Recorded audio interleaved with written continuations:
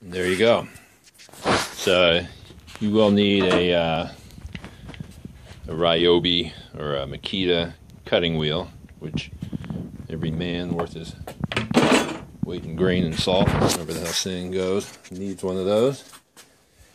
You need some cutting wheels to get the initial, and then you take the grinding wheel, and after a slide or two on, just lean into that baby, and it's tight, tight, tight. Jesus, it's tight. Ah. 1 second. Yeesh. Let's see, and get it all the way on. Ah. There we go. I didn't need to cut that much off, but it doesn't matter. So you catch my drift. So yeah, I could have cut a narrower slot, but if the jets are right, it's not going to spray out there anyways. So I'll take it out on the truck tomorrow and give her a shot. You can see you got no air leakage in there.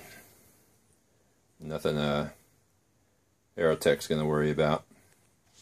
I think at one point on my original Ford Jet, I had drilled a hole through there and made a little plate to cover that up. And it kind of rusted out. Looked like crap. And I found that just by tweaking the outer jet, kept it from spraying over there. But the whole point of making these tie glides useful is that you can angle the jet to strike right there.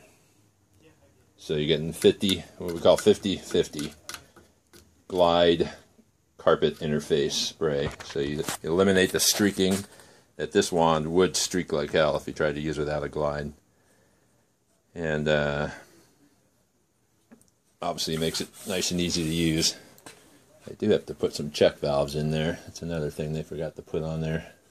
As well as giving me a decent handle. There's no way I would use this crude looking thing.